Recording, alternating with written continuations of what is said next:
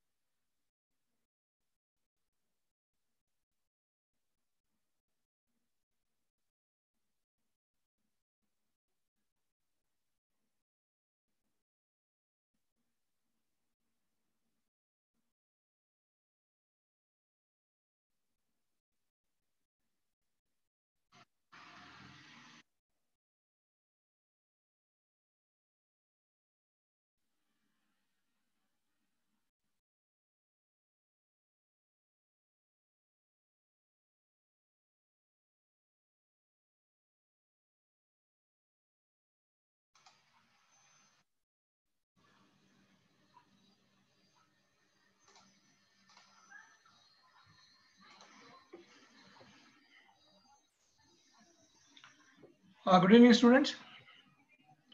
Is it I'm audible? Anyone? Is it I'm audible? Yes, sir. Loud and clear. Thank you. Okay, so just I want to start with the introduction. Okay, everyone, actually, like all the students, I request you to rename your so that whatever the registered names you can registered, so that we can understand actually, like who's attending, who's not attending, because I'm very strict on your assignments and attendance. So don't request every time actually for the recorded videos. We'll provide it, but better actually you understand and you ask questions, so that you will have clarity on what you're trying to do. Okay. Okay.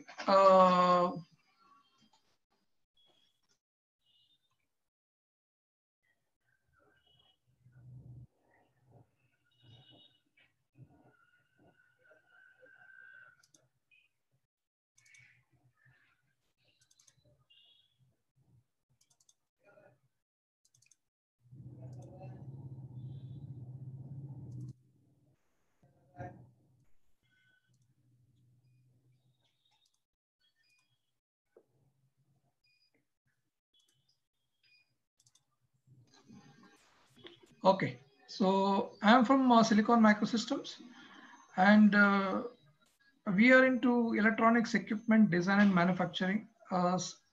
So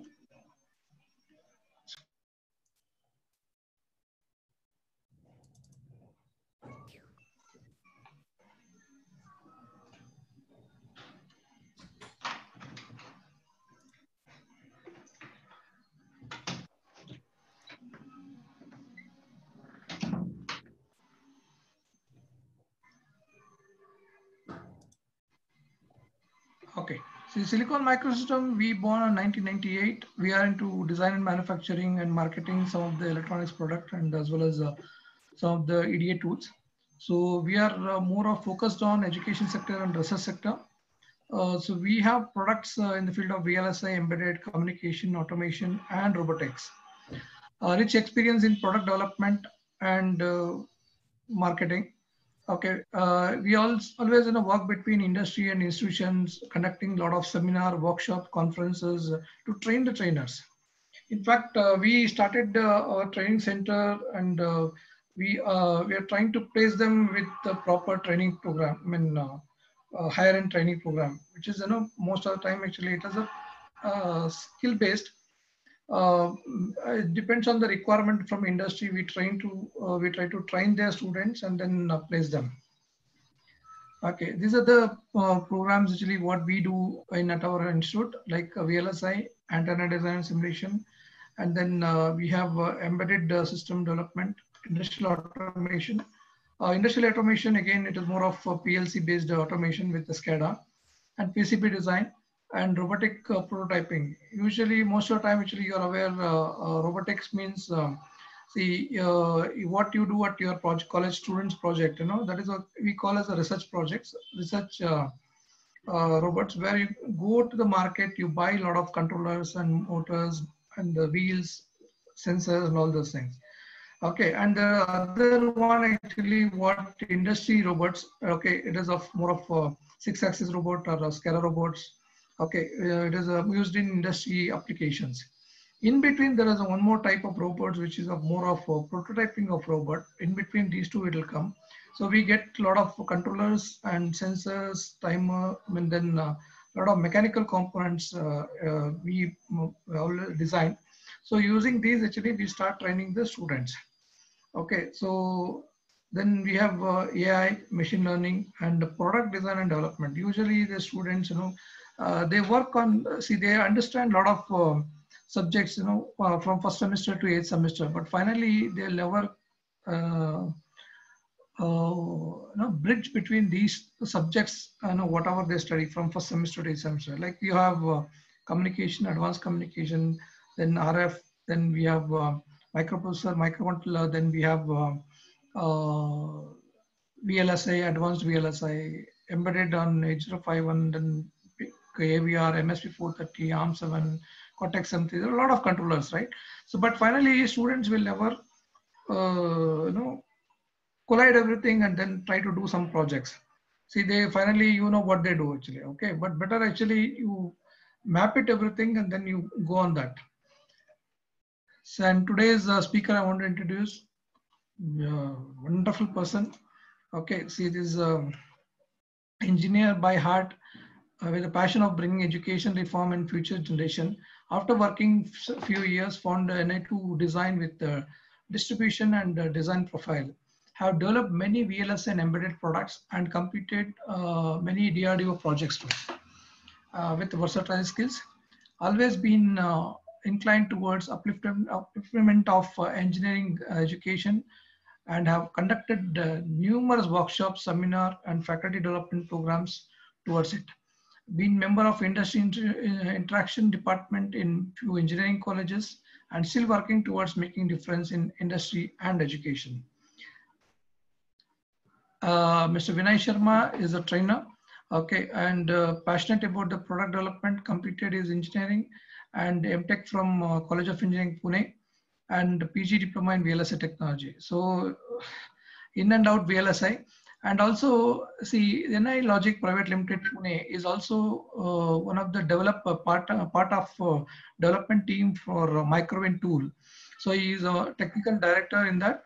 Okay, so he knows what is a tool, from where it can be used.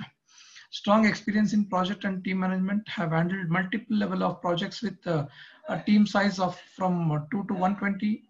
Well familiar with the technology like VLSI, instrumentation, processor, IoT, communication, DSP, and specialization in microelectronics, and conducted various training programs imparting training to the students and professionals.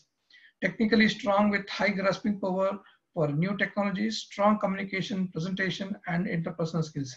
I think everything in one person, okay? And worked extensively for the FPGA platform. And see, usually when you talk about education, VLSI means, most of the students, if you ask actually which tool you work, they say actually only Xilinx. Or they talk about cadence, but they are not fully aware of, because it is hardly you will get 2 to 3 months. Okay, within that 2-3 months, cadence is a very good tool, but you will not get much time to work on that, right? Okay, so usually you will never complete your VLSI design itself. So that way, actually, the MICROWIND is a beautiful, educational tool. Okay, it is starting from entry level to the almost designing and taping out. You can do everything in that. Okay, experience in languages like VHDL, Verilog, Embedded C, C, Python. Okay, so everything is learned. And as I told, actually, the product director of MICROWIND, the only educational tool involved in development team, and promoted and conducted several training programs on CMOS VLSI design. In Karnataka itself, our MICROWIND tool, it is used in more than 75 colleges. So even though they have just for the sake of cadence or any other tool, but most of the colleges, they use our MICROWIND tool because of the easiness, and the students will be able to learn the whole process. That is how actually. So I want to. So this is how actually. This is what actually Mr. Vinay Sharma's basic brief introduction. We are into production. We are into robotics, and also into training. Okay, and this is a MICROWIND tool website. So over to Mr. Vinay Sharma. So before that, just I want to take one more minute. Okay, so I request everyone to introduce yourself. Okay, you switch on your video and as well as audio, and just introduce yourself so that we'll know actually you are from which college and what you're studying. Okay, thank you very much. Can you start from Mr. Praveen Hegde?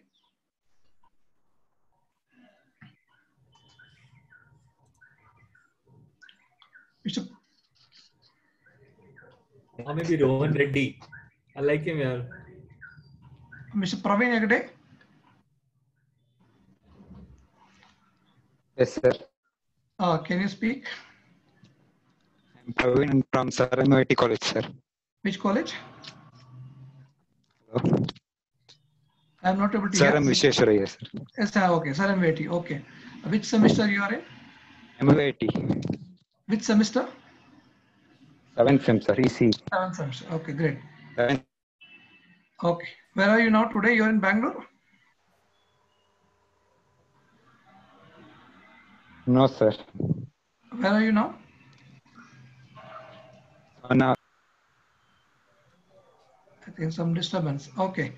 See, I request everyone to change your name, rename with whatever the name you registered with us so that we'll know who's what. Okay, second one is Ramya C.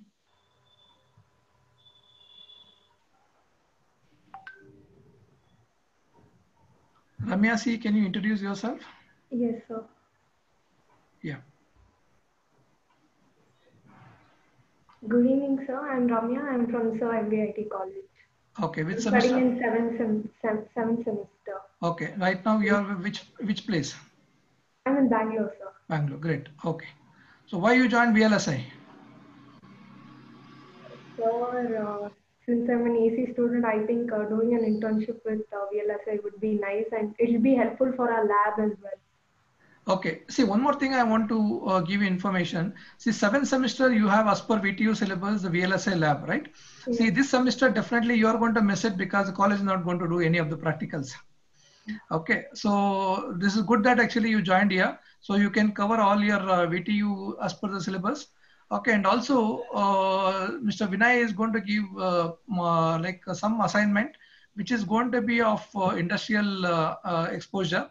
Okay, and also your project. So better actually you concentrate. It can be on your internship and also your lab and also your are going to be a project also. So all three one actually you can complete it.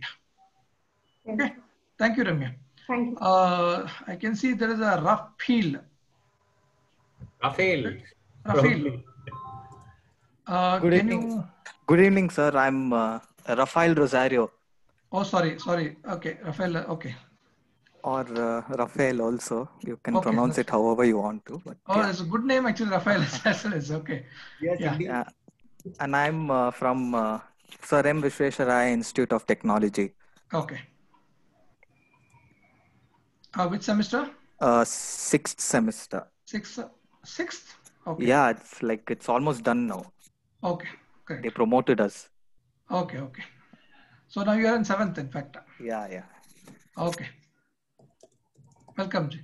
Anusha.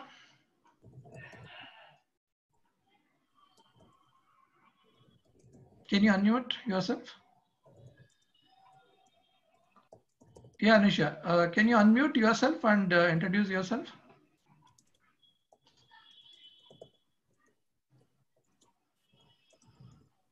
Your audio is not clear. Anusha, you unmute. Press your mic.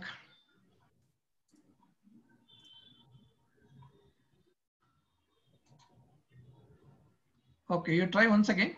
Okay, we'll go to Rohan Reddy.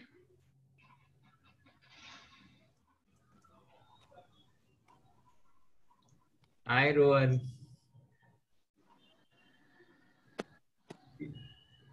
Yeah, your audio is not clear. No, it's not coming. Working, so I just go without them. Yeah. Good afternoon, sir. My name is Rohan. I am from Sir M. Vishweshwaraya Institute of Technology. I'm studying in my 7th semester. I got promoted recently, and I'm Rafael.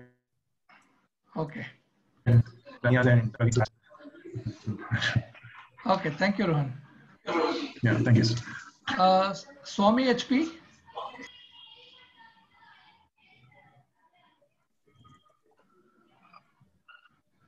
Yes, sir. Myself, Swami HP. I am from Davangere, studying in Haveri Government Engineering College, Haveri. Okay, nice man.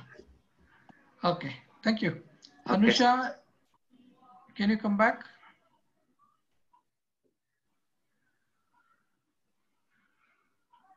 Okay, I think still not clear. Dhanush.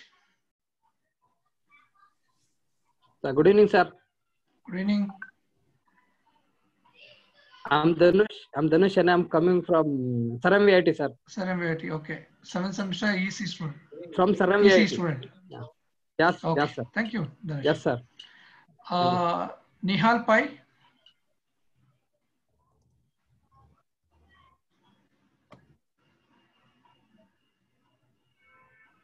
Nihal Pai.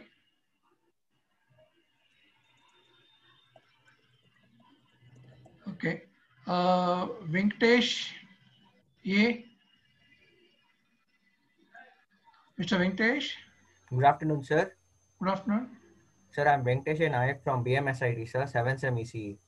BNMIT, is it? BMSIT, sir. BMSIT, okay, fine. Okay, thank you. Nishit.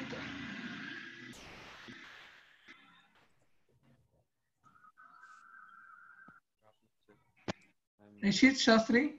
Yes, sir. Hello. Can you introduce? I'm from RNSIT, sir. I'm in 5th sem now. 5th semester, okay. So one semester earlier itself, you want to learn. Okay, that's great. Are you aware of a little bit on VLSI? No, sir. We have Verilog from 5th sem, so. Okay. Okay, fine. Thank you. Mr. Prithvi. Good evening, sir. It's Miss Prithvi. Sorry. Yeah, go ahead. Yeah, I'm from Saram VIT and I'm doing in 7th sem. 7th semester. Okay, thank you. Jayant Bharadwaj.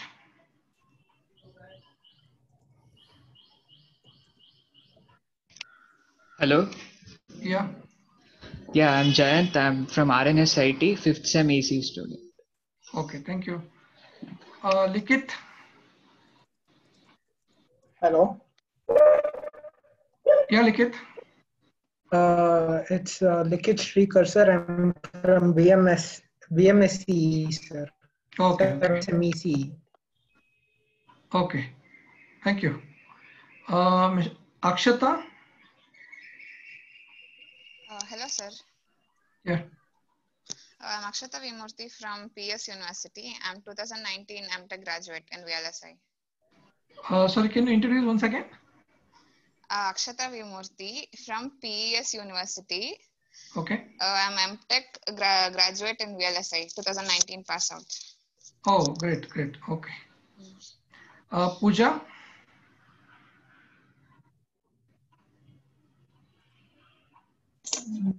Hi, sir. This is Pooja. Yeah. I'm from SRMVIT. I just got promoted from my 6th sem. Okay. And to my 7th. Okay, thank you. Yeah. Yashaswini. Yeah, I'm Yashaswini. I'm from Sir MVIT, 7th Sem EC student. Okay, thank you, Yashaswini. Sahana. Sahana from Sir MVIT, 7th Sem EC. Okay, thank you. Diveshri. Hello, sir. I'm Diveshri. I'm from Government Engineering College, Kerpet. Kerpet, okay. Okay, thank you, Diveshri. So you are at Kerpet right now? Yes, sir. Okay. Okay. Shankarshan. Hello, sir. I'm Sankarshan. I'm from Sir MVIT, 7th Sem. Okay, thank you. Rakshit.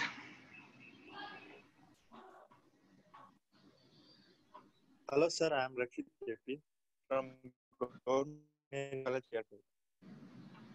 Your audio is not clear. You're from which college? Government Engineering College, Kerala. Kerpet, thank you. Infant Nutan. Hello, sir. I'm Infant Nutan, Akshay Institute of Technology, Tumpur, 7th Sem EC. Okay, thank you. Vanita.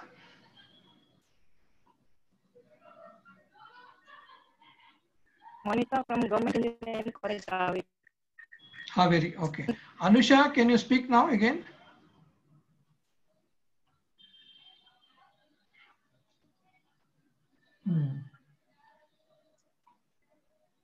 Okay.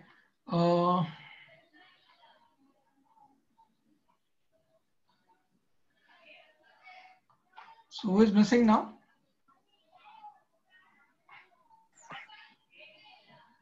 Can you Niranjan? Hi, sir. This is Nihal. I'm from Sir MVIT 7 EC. Okay, thank you. Next. Hi, sir. This is Niranjan. Yeah. I am from Sir MVIT 7 EC, sir. Great. Thanks, man. Anybody else? Hi, sir. I am Archana from Government Engineering College, Haveri, 7th Sem EC student. Thank you, Archana. Thank you, sir. Next. Hi, sir. Good evening. Good evening. How are you, sir? Fine. How are you, ma? I am good, Thanks. sir. Yeah. I am Sachin Grove from Government Engineering College, Haveri, sir, in 7th Sem, sir. EC. Oh, thank you. Thank you. Thank you, sir. Anybody else? I think the Gautami. I think two people could not speak, Archana and I think Gautami. Okay.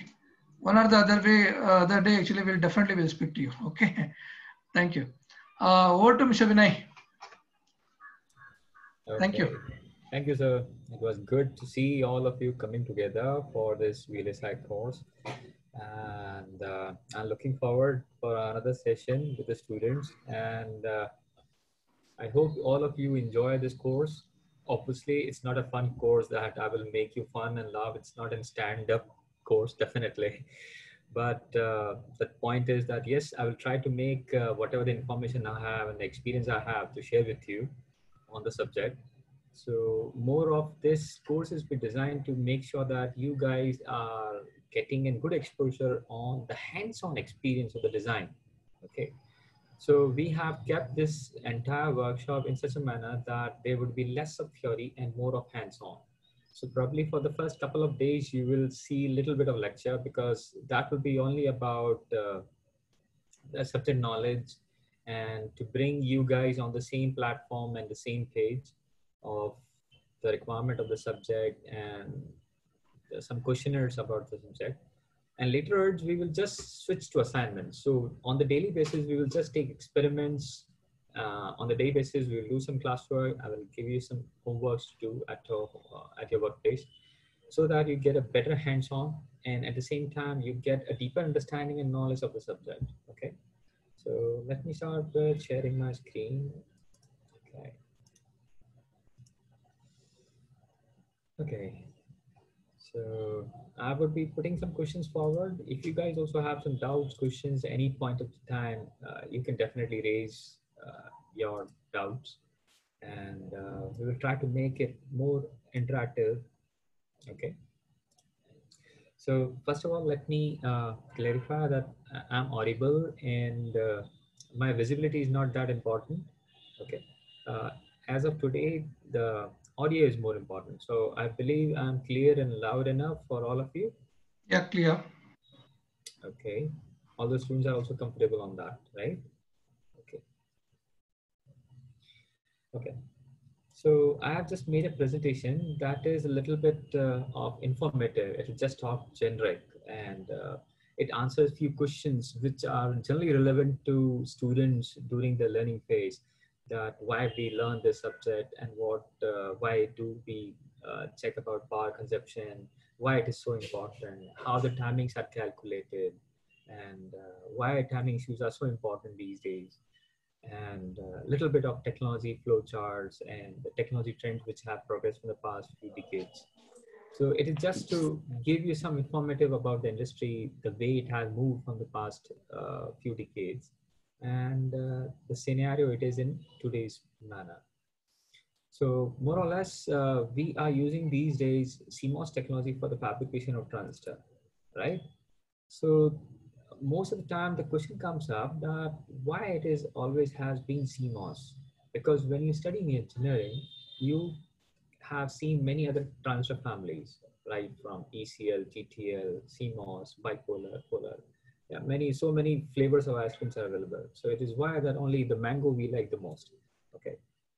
So definitely that question pops up.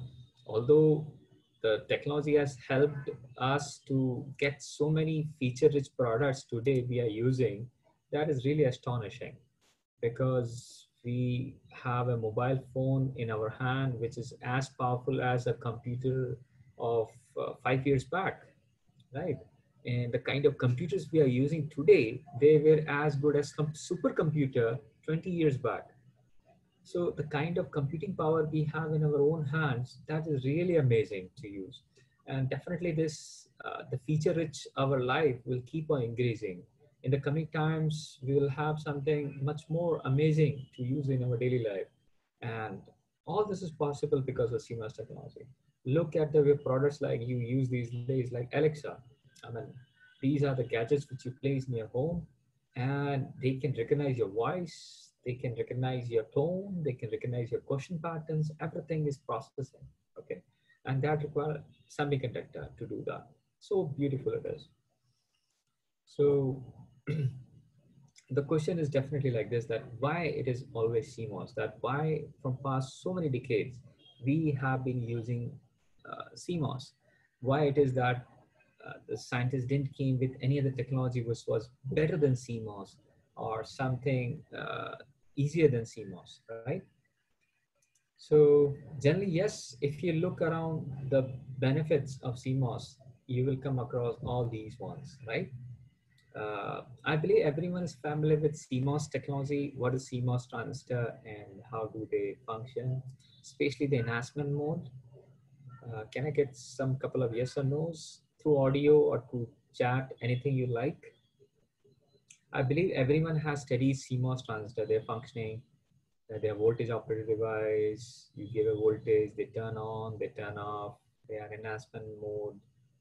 So the magnetic carriers, they pull up, they form a channel, and the current from the drain to source starts flowing, or source to drain starts flowing. You have studied all that. Thank you, Nihal. Anyone else would like to put a comment, yes or no, onto it? Great, great. Okay, thank you.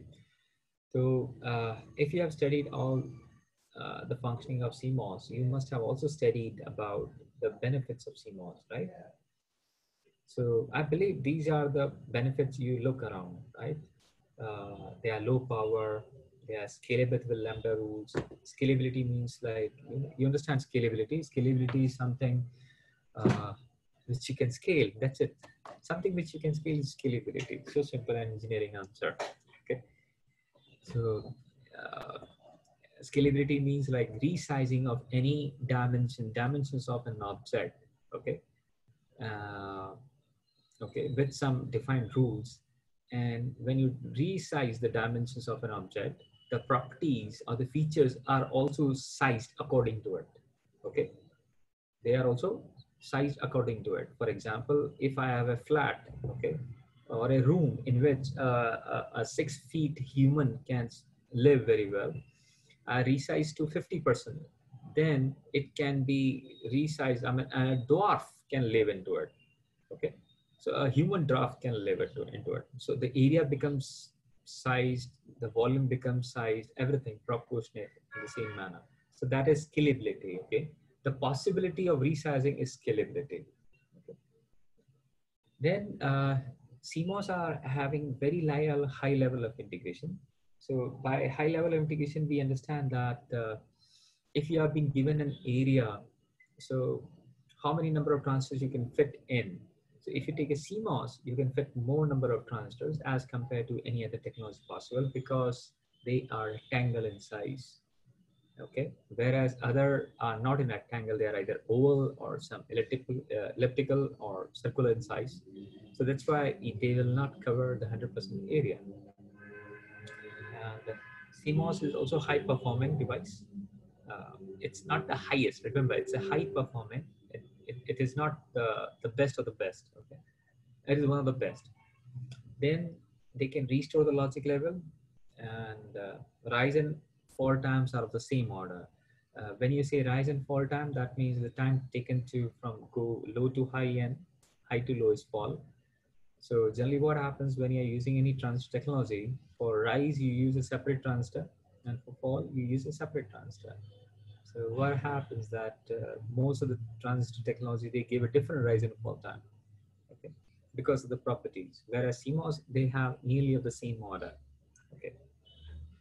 But still, the question remains there itself that why we are using so much of CMOS? Why? What was the property of the CMOS which is so apparently important that every fabricator is using a CMOS technology for making of their devices? Okay, so what do you guys say? Which one do you think is one of the most important role in this case of the CMOS? You understood that why it was so much popular? Why? Any ideas?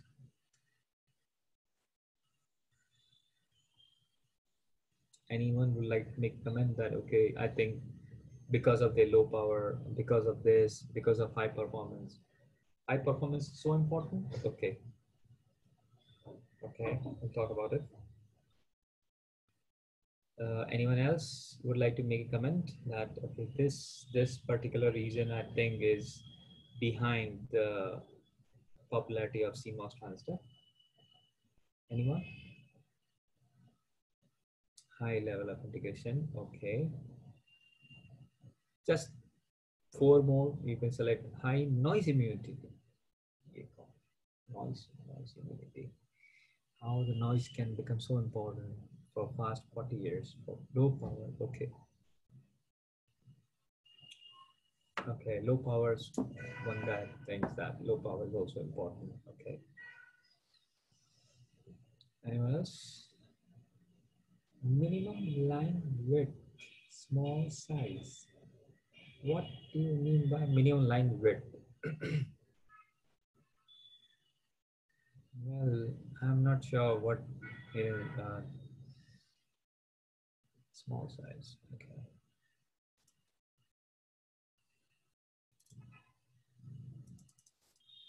High density or logic function on a chip. Well. Okay.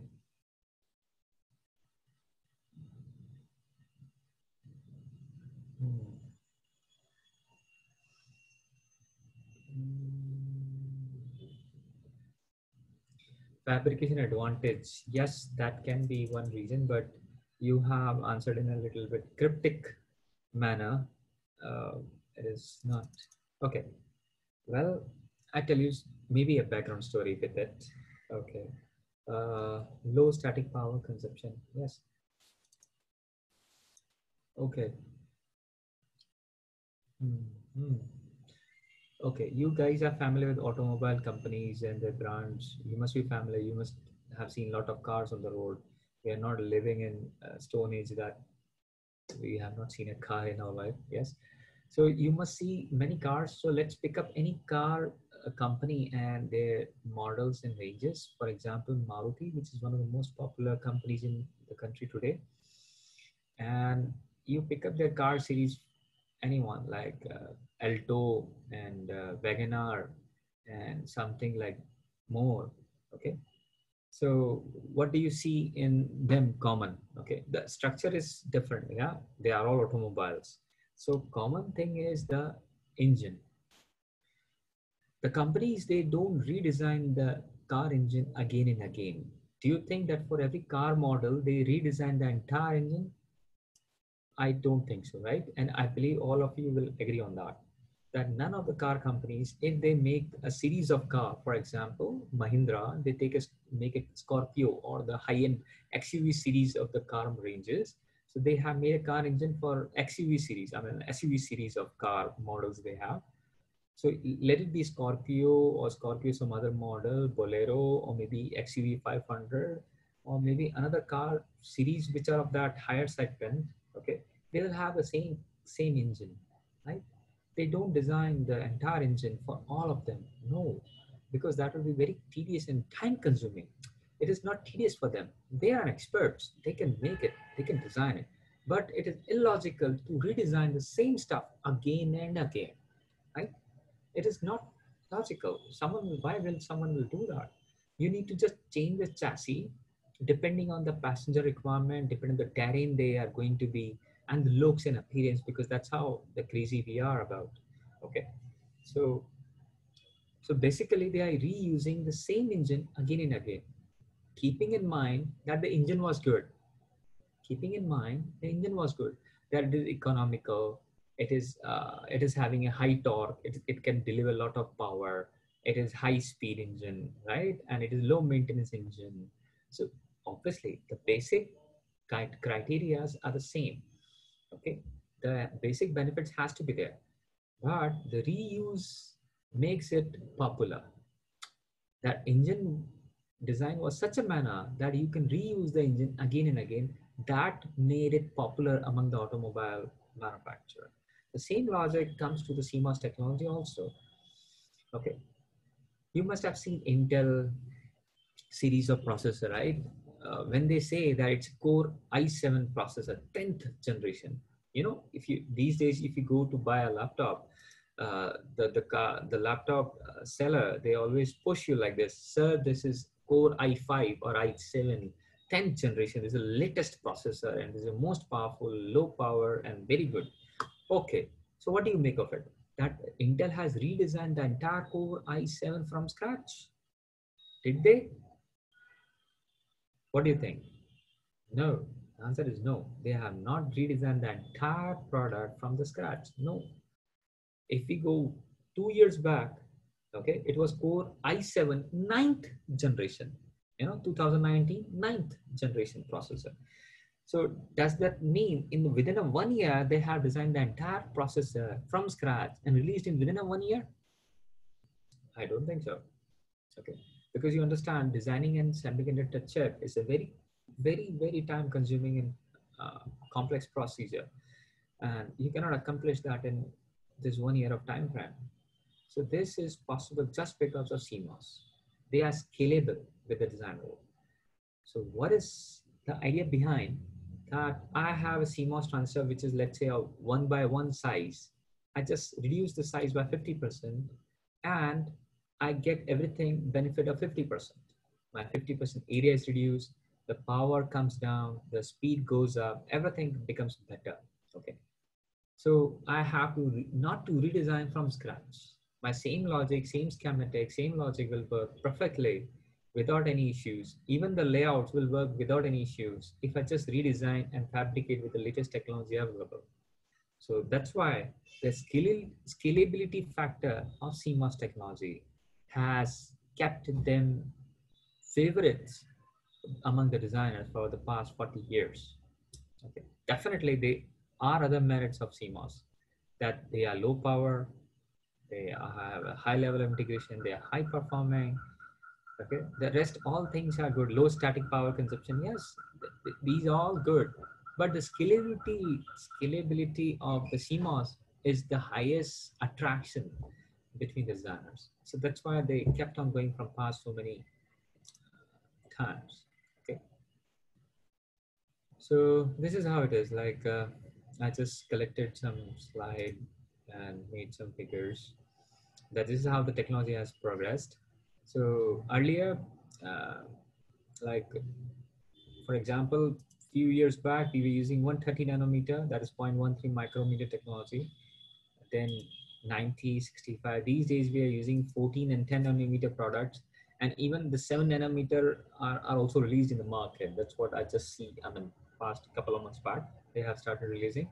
So now you have processors which are fabricated using 7 nanometer of CMOS technology, in fact, FinFET technology. So that's amazing. That's amazing. Okay.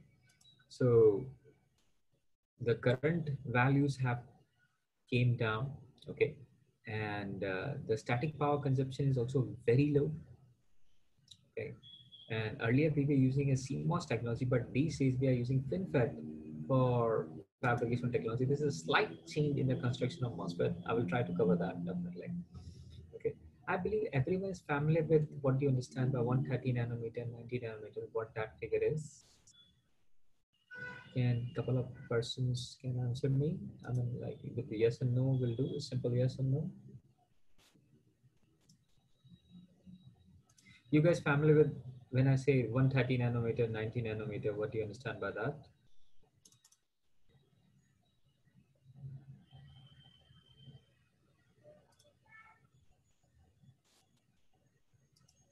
Yes, no, anyone? Am I audible?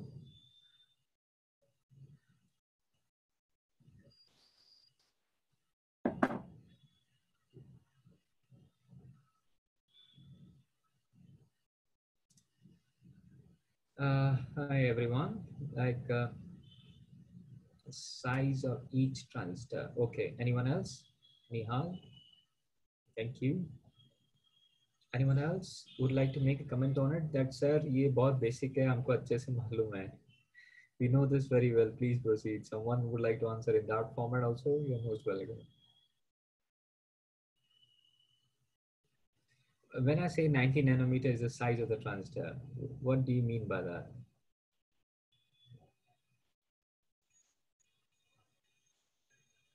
Perfect.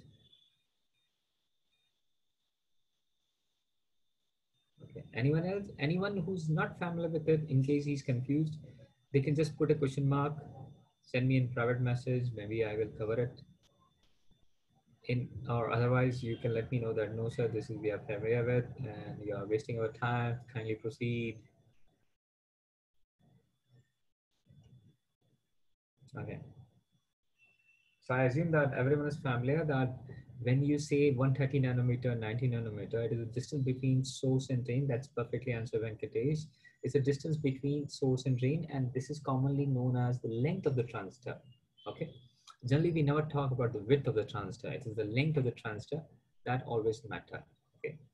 This is how the technology is being addressed. So whenever anyone says that my technology on which I'm working on is, let's say, 32 nanometer, so that means that the distance between drain and source is 32 nanometer, and all the parameters are associated with that. Okay. Why we don't about width? Why it is only the length? This is also called as length of the transistor. We never talk about width. It's only the length we talk about. So if we continue looking at the technology trend, the scale down, so this is how we have progressed. I mean, from in early 90s, we were at 0.35, then 0.25, 0.18, 0.13, that is 130 nanometer. Then we enter into deep submicron, submicron technology, that is 90, 65, 45. Then after that, we enter into deep submicron, that is 32, 22, 18. So this is how the technology has progressed from past few decades. Okay. And with every switching of technology from one length to another length, okay, there has been definitely some improvement. Okay. So generally 2x is definitely the improvement density. And obviously there is an improvement in switching speed, the transistor switching time, and even the leakage current. Okay. So generally 30% is expected improvement in the switching power and the speed of it. Okay. And anyone familiar with Moore's law? I believe everyone is familiar with Moore's law, right? So how does the Moore's law apply in the real life? I mean, not real life, in our life. I mean, the CMOS technology scaling. And let's talk about it. Okay, I believe everyone is familiar with Moore's law, what he said about the number of transistors what will happen? Double or 3 times? What will happen? What Mr. Moore said about number of transistors? Yeah, the number of transistors will double after every 1.8 years. That is 1.5 years, right? Okay, so why he made that comment? I mean, like why, and how he came to that figures. Well, the real story is quite difficult to say about, but what I have observed is that statement has been held true for a long time, for a long time, more than 40 years. Okay, and I just hold on, just so I have to share it again.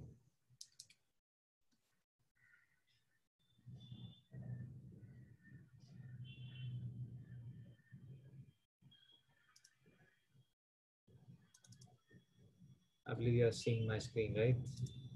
Okay. So when you say this, for example, any technology switching we are doing, right? So the Moore's law, he said the number of transistors will double after every 1.5 years. Okay.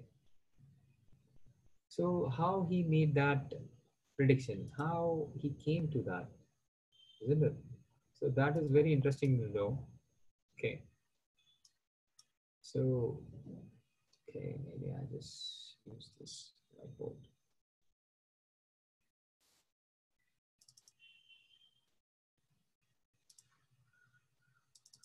Okay.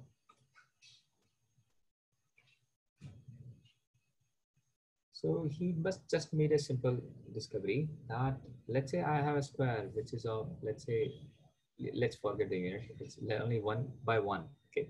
So what is the area of the square? It's 1 square unit. Okay. Now, if I reduce the size of this square by 0.7, okay, so now it is 0.7 by 0.7. So the new area is what? So what happens? Like 50% area advantage you get. So this is what the Moore's law has been doing from past so many years. I believe you are seeing this chart. I mean, like I just made a drawing of the Moore's law. So simple mathematics. So a 30% reduction in size, this is what you will get it. Okay. So let's say any technology, for example, you take 90 nanometer. Okay. So when you say 30% of 90 nanometers, how much? So you just say 90 into 0.7. That will be watts. Okay. 0.63 around. So it will be 65, close to 65 nanometer. So you multiply 65 by 0.7, what do you get? 45 nanometer. Okay. You multiply 45 nanometer by 0.7, that is, you reduce the 30%, you get 32 nanometer. Right? And so on. And even prior to 90 nanometer, let's say it was 0.12 micrometer, okay, into 0.7. Okay. So that will bring to 90 nanometer only. So it will be 84 or close to 90 nanometer. So this is how the technology has been progressing from the past so many time. Okay. I just share back my slides again. I just share back, wait. Okay, so that's what you see that this has been doing that way. Any doubt, questions over here?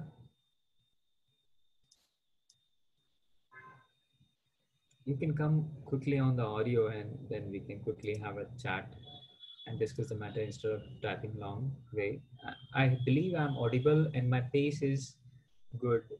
I mean, I'm not too fast in my volume or audio or the speed of my producing words. Let me know if you feel that my voice quality or something is going up and down, so that I keep a note of that. Why 30%? Okay, that's one question. Good. Okay, anyone else would like to put any question forward? Nihal has asked me a question that why 30%? Okay. Okay, Nihal, for if you ask this question that why 30%, then I answer in a very simple manner, first of all. Okay. That is, let me have a whiteboard. Is it possible to have a whiteboard? Okay, maybe.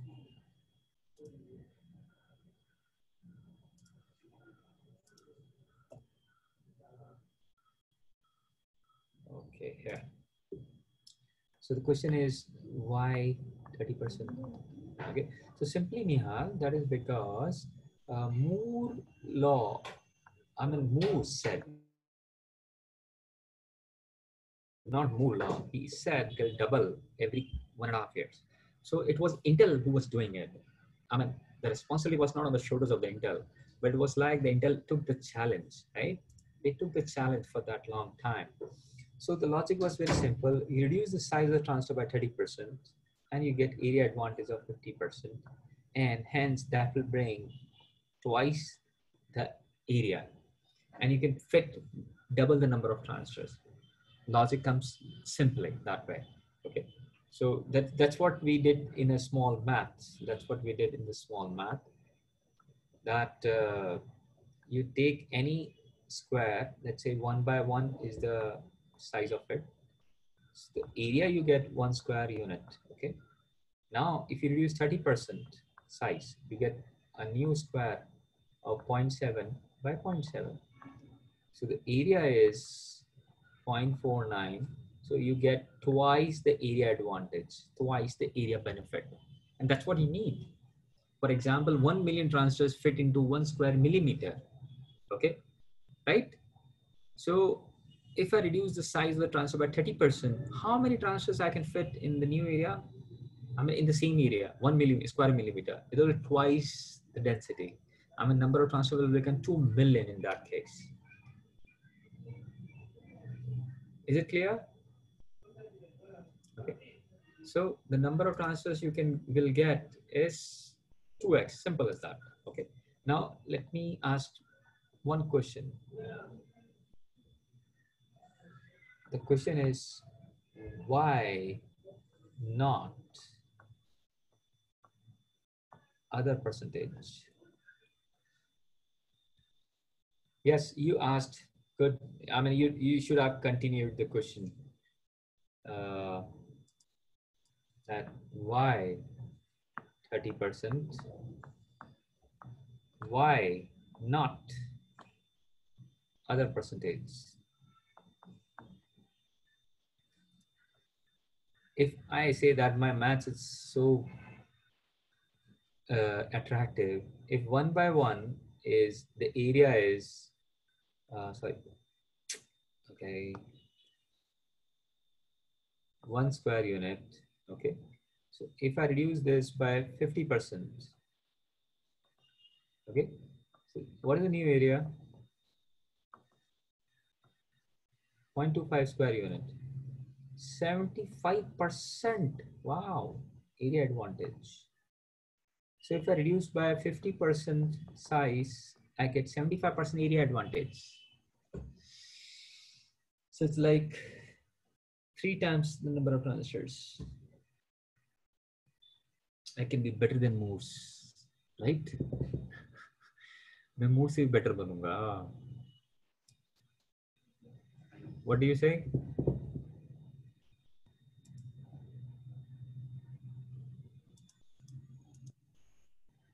I have to clear this.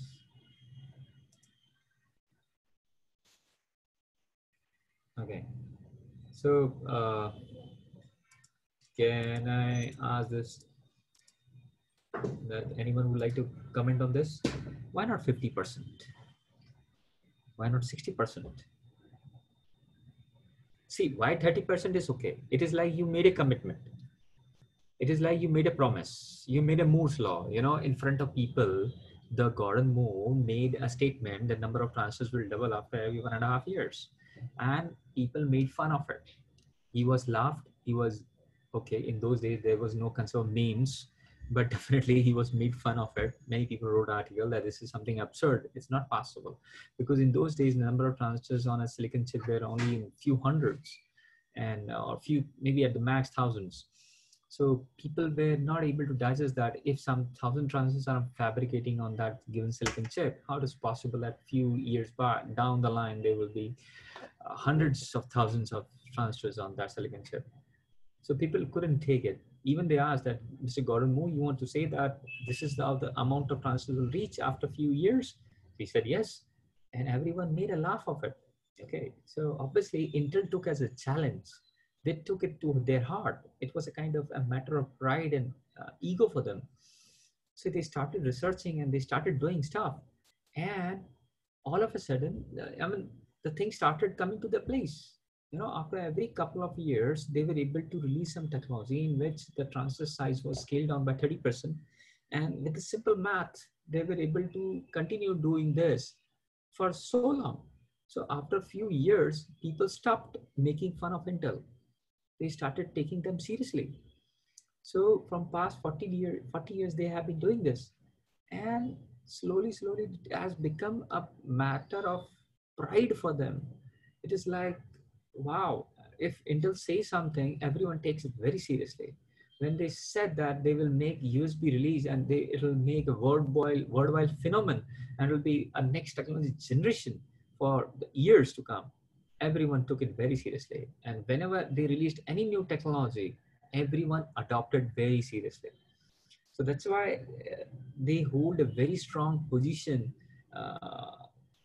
in the semiconductor industry about research and results, right? Yeah, the only question you can put forward is that, okay, we understood 30% was to keep their words alive, okay? Then why not they didn't try, or someone else tried better, that why not make it 50% reduction and number of transistors will be 3 times. I can become some more garden moor ke bajaye, I can be garden more something. So why not other percentages? That's a good question to ask. And you will not find an answer to that question to any textbooks. Anyone would like to comment on that?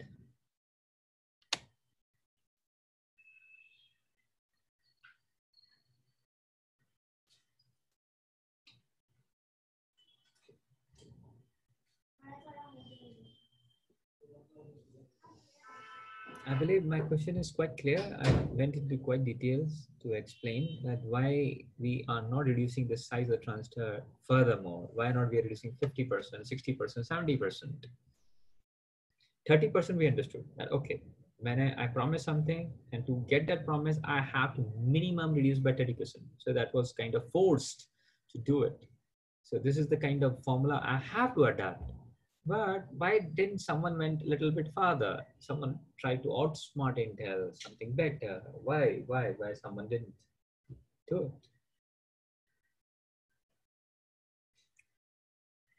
Okay. Let's put a little spin to the question, and I just hang around in another way to this inquisitive manner. If I say that,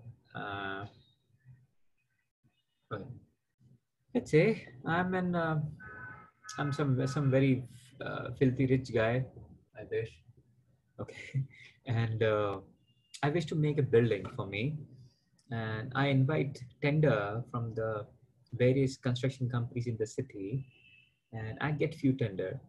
Okay, then probably there are 2 tenders or the quotations or the proposals I get down, and the building size is 100 floors. I wish to make a 100-floor building for myself, my private building for me, a personal house, just like maybe Antila, so I can name it Laltila, something. And the quotations I get is the first guy who says that he will make something, let's say the building for me in 500 crores, okay? And I see his professional background, and I noticed that he has constructed a lot of buildings of 80 floors, 100 floors, 90 floors buildings he has made it. And he looks quite professional and thorough in that. Okay, so mostly he has made 100 floors, 80 floors building. Okay, the second guy, the quotation which came was around 400 crores, 100 crores less. Okay, and the number of buildings he has made is quite good numbers, the number of buildings, but the maximum height of the building he has handled was only 10 floors. Okay, that was only 10 floors building maximum he has made all his life. 5 floor, 10 floor, 8 floor, like that buildings he has made. What do you suggest? To which like vendor, or what do you call it, contractor, shall I give my order? The first guy, 500 crores, second guy, 400 crores. Which one? Okay, I think this is easier answer. Easier question to answer. You can put forward your questions. Your answers. I hope I was audible throughout my question and it was quite clear about it.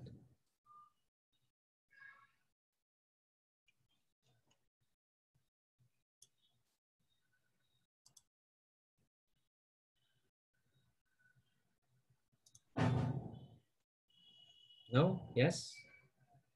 I hope. Okay. So Nihal says first person. Others, what do you guys say? How about others? I hope I'm audible to all of you of the same level. Okay, keep on writing. You can just write one or two answer also. Instead of writing the entire first person or something like this, you can just write one or two. Thank you, Rafael. Your name is really good here. These days you are in the limelight. Rafael, I believe the meaning is gust of wind.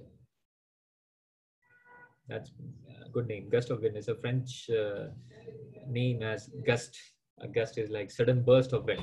So it means that someone is very powerful. Okay. Well, yes, I will also place my order to the first guy because he looks experienced. Remember, because see, someone who's experienced of making 80 floors of building, obviously he will understand or he can handle all the problem related to 100 floors. He has to just go 20 floors up. So he will understand all the issues. His project management will be better. His understanding of resource handling would be better. He will have better skills to do the project. Okay. Whereas second guy, he doesn't understand even what problems he may face while reaching from 10 to 100.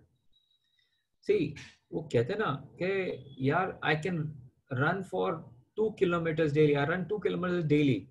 Someday if I ask you to run 20%, 30% extra, you can easily run. No problem in that. You can always stretch down to 30%. And whatever the fatigue, etc., you can take it very easily. But someday if I ask you to run from 2 kilometers to 10 kilometers, probably you will exhaust and die on the road, probably. And same is with the second guy. If I construct from 10 floor to directly 100 floors, I don't even know how to handle all that pressure, the load, the type of cement, the kind of soil analysis I have to do, the kind of wind and the weather checking I have to do of the nearby area, just to make sure that if there are high wind coming, so how the building will be handling that high winds. So all that issues will be there. So the person will not understand. So 30% is a quite good margin to jump and address all the issues which will come in that 30% jump. Okay, so 30% is quite an honest figure to jump around. 50%, and remember, it is not like that you cannot address that. Second vendor or the contractor, he's experienced in construction. Okay, now if I give him 100 floor, it is not like this that he cannot make an 100 floor building. He can learn, he can understand, he can do a little research, he can do a study around, and he can make the construction. But my point is, I'm Gordon Moore, and I made a statement that the number of transistors will double in 1.5 years. Okay, so my project handling has to complete in 1.5 years. I cannot extend beyond that. Okay, so it is like, yes, I have to make a 100 floor building, but within 2 years. Okay, so the first guy can do in 2 years because he know how to handle the issues properly, how to manage the project. Second guy, definitely he will delay my project and he will not do on time.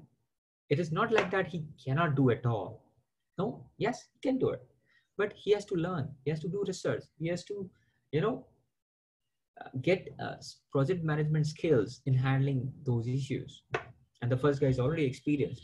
So whenever you jump 30%, all the problem related to 30% you can do in a given time frame. Beyond that, you will miss your project timelines, okay, which is very important for the Intel because they have to keep the promise. They have to keep the honor of the Moore's law. That's why. So that's why, Moore's law was very fascinating for the industry experts for a long time. Amazing. Someone's words came out and it was honored for the 40 years. Beautiful. I'm an amazingly done. Okay, let's continue further. So scaling always bring down benefits. Yes, whenever you scale down, you get better benefits. And with every technology, the benefits are there. All the benefits are same. That your device becomes smaller, it becomes faster, more number of features come into it, and it becomes cheaper also. Because in the same given area, now you can have 2 chips fabricated. So obviously the profit will double. You know, that's why the fabricators are reducing the size of their chips day by day, year by year, because their profits are getting doubled, right? And your phones, smartphones are getting cheaper and cheaper. That's why, right? So this is how it is.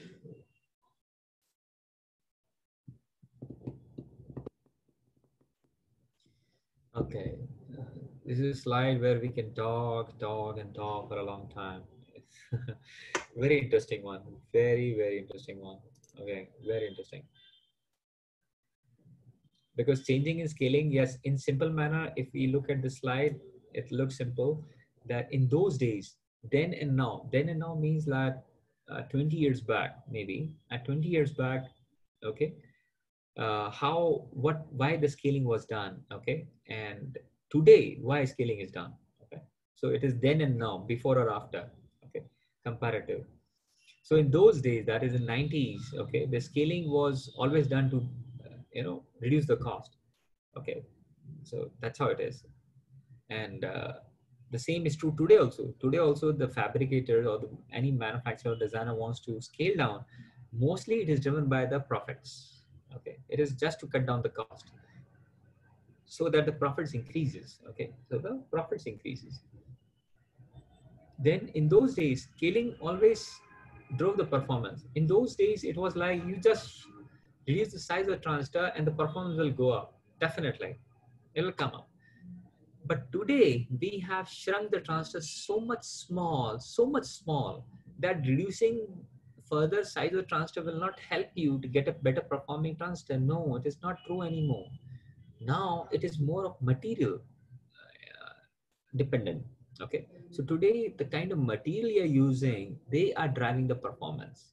Okay, so apart from scaling, it is also the materials which are keep on changing from the past few years, I would say, or in the last decade. They have changed a lot. Okay, then in those days, the in 90s, the scaling was done because of the performance also. Okay, that I want to speed up. You guys are quite young, and I would say that you guys have not seen the war of speed and the performance. In late 90s, it was like who will break the barrier of 1 gigahertz processor. It was Intel, obviously, the first who came, I think, with Pentium 3. They launched a first 1 gigahertz processor. So in those days, it was like that, who will give more faster, high performing processor. In those days, someone said, oh, 1 gigahertz processor. Oh my God, so fast. Or someone said, oh, you're using 1.0 gigahertz. I'm using 1.1 gigahertz processor. You know, it's $50 much more costlier than the 1 gigahertz processor. You can charge money in those days. So it was totally performance constrained in those days. But today, performance has changed its meanings. It has changed a lot. The way we are talking about performance has changed a lot. Today, it is more about power constraint. Today, we talk more of power, because this is what we want, that I don't want my battery to go down within a half of a day. Because I see some of my friends who carry one very popular Chinese brand mobile phone. Is not actually Chinese now, they don't claim it anyhow, but it's one of the most premium flagship phone. Or okay, and the point is, in one hand they carry the phone, and in other hand they carry the power bank. So it is always cabled attached. Okay, I hope he's not in the office right now. Okay, otherwise he will say that I'm making fun of him in the front of around 30 people. Okay, so this is how it is. So today it is power constraint. People want that, yes, high performance is also required. Performance is like on the side part. Okay, people want better performing in terms of power. And in 90s, active power was more dominating. Active power means that when your device is operating, he's computing something or he's doing some task, then whatever the power he's consuming, that is called as active power. Okay. But today it is standby power. Standby power is that when my device is not working, when I'm not using my device, or when he's not doing any computation, then how much power he consumes. He's like in standby. Okay. It is like when the car is not running, the engine is on the standby, right? He's just doing a minimum RPM and he's just holding the engine on for you so that whenever you come inside and you can just drive off immediately. Okay. So that is standby. So how much power the standby is, that is a matter of importance these days. Okay. Because no one wants that the phone I'm using, it dies within half a day. No one wants that. Okay.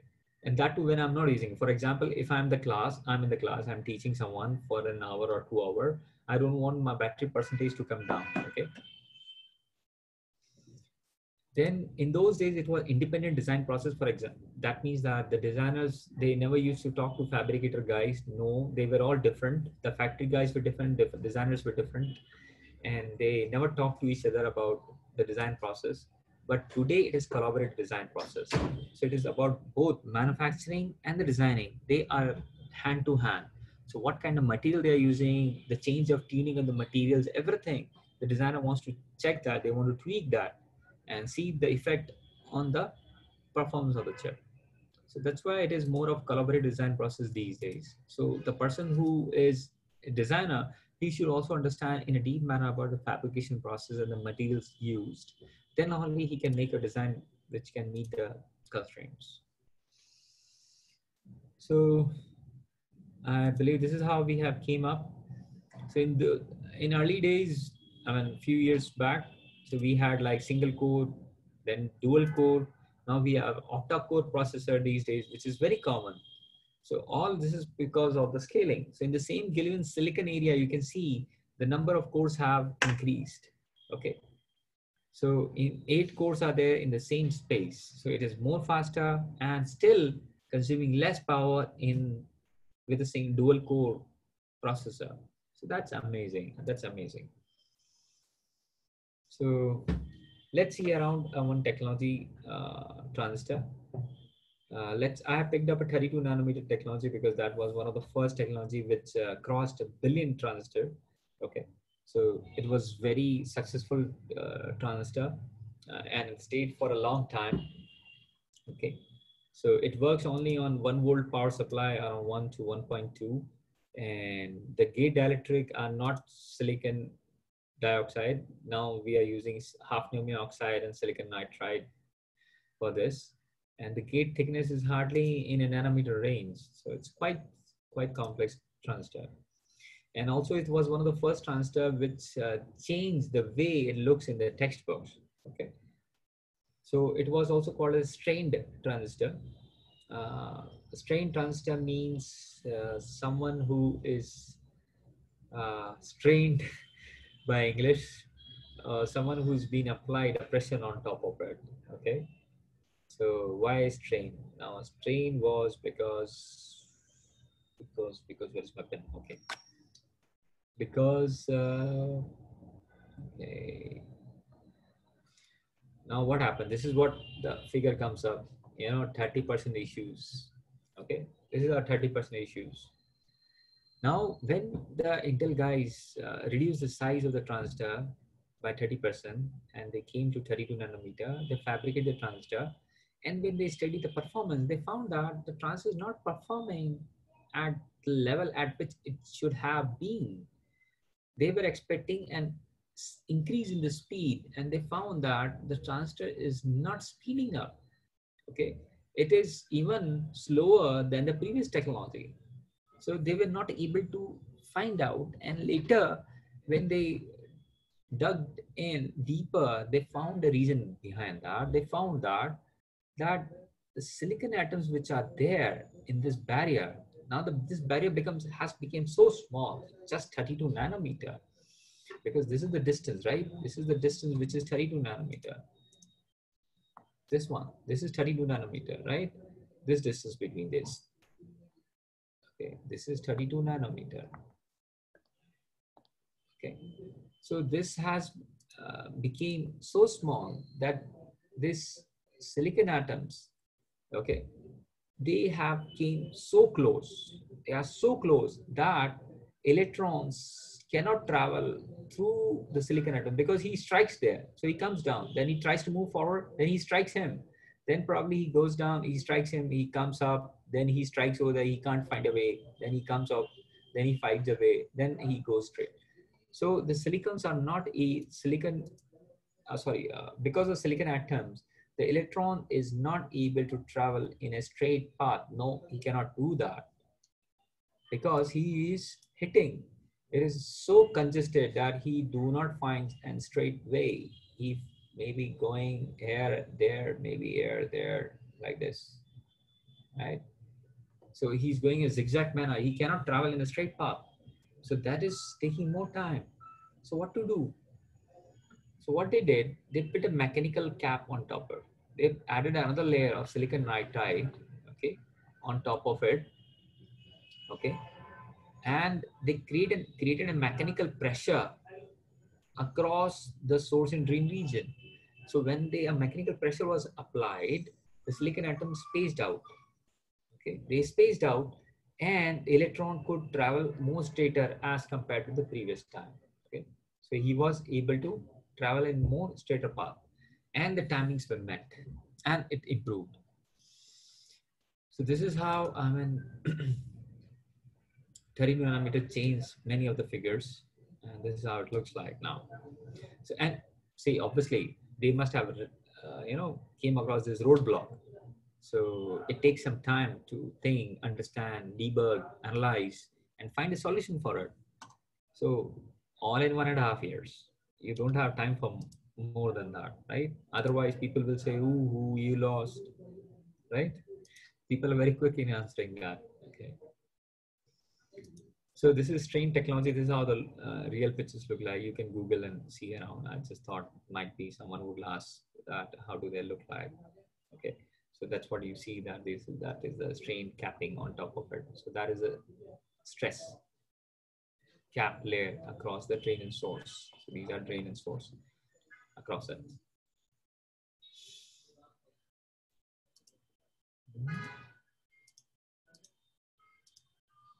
In case someone has any question or doubt anywhere, that okay, sir, please reverse this, reiterate this, you can talk. Okay. So, and supply voltage also came down. Obviously, when I'm scaling down my transistor, I don't need higher voltage to turn it on and off. So this is very obvious that we are no longer working on 5 volt. In early 90s, it was 5 volt, then came 3.3, then 2.5, 1.8, 1.2, 1.0, now 0.8, and even lower it'll go, it'll lower. So lower the voltage will keep on happening when you're scaling down because you don't require higher voltage to turn on and off the device. It can work on the lower voltage also. Simple as that. So with every technology scaling, we have been reducing down the power supply voltage also. And it's good. It's good. It's beneficial. Right.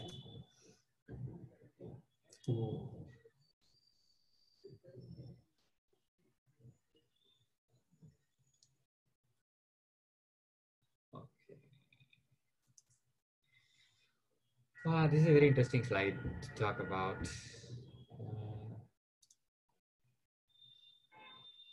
Okay.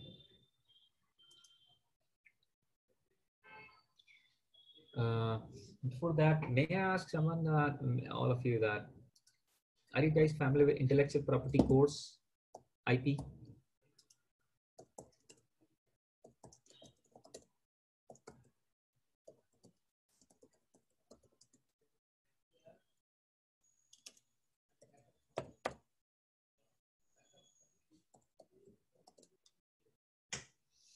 Are you guys familiar with intellectual property course?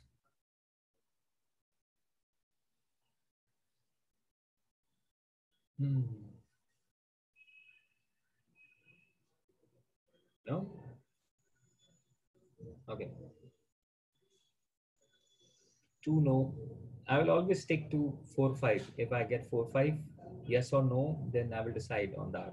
If I get 5 no's, I will talk. If I get more, yes, okay, no problem. No problem, no problem, no problem. Okay. So intellectual property means a property which is intelligent intellect, and that is a property of the core. Okay. So that is intellectual property core. Okay. In simple English, in simple engineering answer. I love that video. I believe everyone must have seen that video, the Viva interview, engineering Viva interview video. If not, then probably maybe you can, in your free time, you can Google and look for an engineering Viva, how they give. Okay, jokes apart. Okay, this is just a design trend chart. I thought somewhere it might be useful if someone would ask any question, I can navigate to this slide and talk about it, that how the industry is progressing from past. Although I have not covered all the trends, I've just covered 2-3 highlights of it. Okay, and I tried to make a slide which can explain something in iterative manner. See, if we go back in 90s, I am not probably before your birth. I'm sure there must be some, most of you are born after 90s. So if we go back in early 90s, so in those days, what was there? That number of transistors were not high in those days. There were only a few hundreds of thousand and maybe a couple of million, not more than that. Okay. And, but still, and the number of transistors were escalating, right? Now you are at that part of the chessboard problem in which the figures will exponentially will shoot up in a vertical direction. You remember the chessboard problem? For example, in the first chess square, you are at 2. Next square, you are at 4, then 8, then 16, and 32, 64, 128, 256, 512, 1000, 2000, 4000. So here, you know, till 10, 15 squares, you're not big. They're too small, they're too big. So that's what happened. Till 90s, the technology was so small and the number of transistors were just in millions. But there were many people who foresighted that once you cross half the way of the chessboard, the figures will be so complex, very complex. Okay, that you see at the figures, like now you are at the 10th chessboard, or maybe like, okay, then it's 1000, 2000, 4000. After 4000, it is 8000. Now, for example, for 8000 number of transistors, just for a figure, if you take 1 year to design, got the point? Any company team, let's say, you know, there are n number of engineers working on a project, and the transistors numbers are only 8000 transistors, and they take 1 whole damn year to design the product. Okay, any product, let's say. And generic, I'm not saying that 1 year has to be specifically logged, but let's say any n number of months. Now, 8000. After this, because of the Moore's law, number of transistors are doubling after 1.5 years. So after 8000, look at the chessboard issue. It will be 16,000, 32,000, 64,000. The figures are now going, they were exponentially slow earlier. Now they are going vertically up. Okay. So if for 8,000 transistors, if I'm taking 1 year, for 16,000 transistors, how much time I will take? 2 years. For 32,000 transistors, how much time I will take? 4 years. 4 years it might take by the same team to design the product. Right? Okay, so that's the puzzle one. Okay, that is it, problem one. Let's catch it.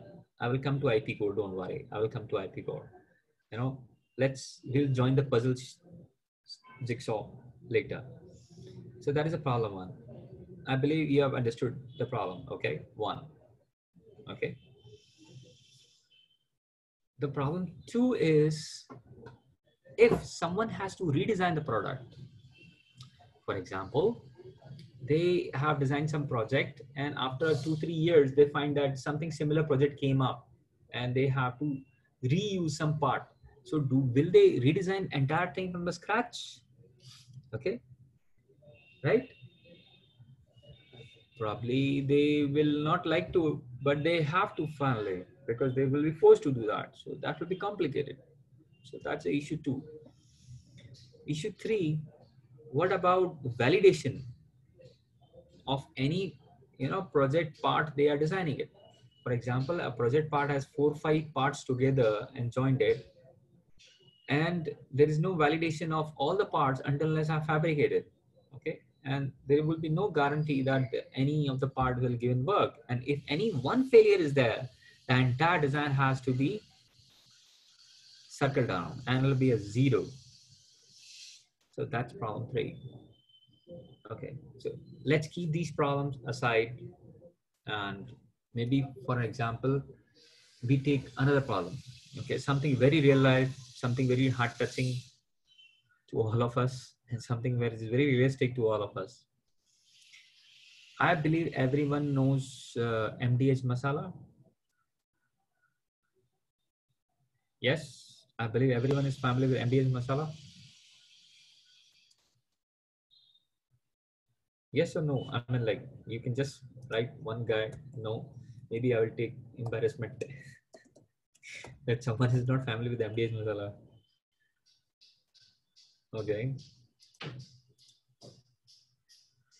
So I believe everyone uses masalas, these ready-made masala at their home. Someone who's not using them? Anyone who's not using market masalas at their home? Anyone who's using homemade masalas?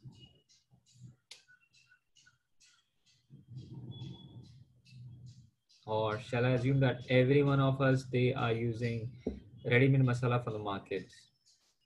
Not necessarily MDH, Everest, Suhana. There are so many brands available these days. So all of us are using ready-made masala. Yes or no? Can I have one answer? Wow, Rakshit, thank you. Homemade. So that's really awesome, dear. In today's time, it's really, if I come to your place, maybe I can enjoy your home food, something, because I'm also cook at home. So I really enjoy and appreciate someone who takes so much efforts for a specific taste in their dishes. So, but most of us, they are using ready-made masala. I believe, yes, right? So, yeah, we know this guy, right? He's the brand ambassador of his own products, and Dharmpal Gulati sahab, Dharmpal sahab, and he must have envisioned in early days that, in coming time, the ladies will have, so less time in their kitchen that they won't be able to get time to make their own masalas. So why don't I make masalas for all of these ladies, right? So he got the idea probably. I'm just kidding, but definitely something similar you must have thought. So he started making all the masala ranges, something which is readily available. So let's look at the properties of these any product. Okay. So when we talk about the property of any product, what do we identify them? What are the properties? They are good. They are cost effective, right? Okay. And they are readily available off the shelf. They are tried and tested. Okay. They are validated, and they, above all, they save my time, right? They save my time.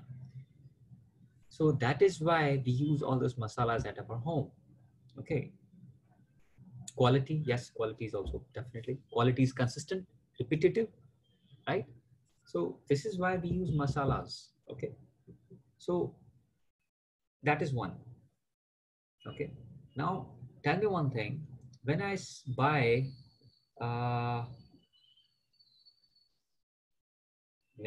anything like this,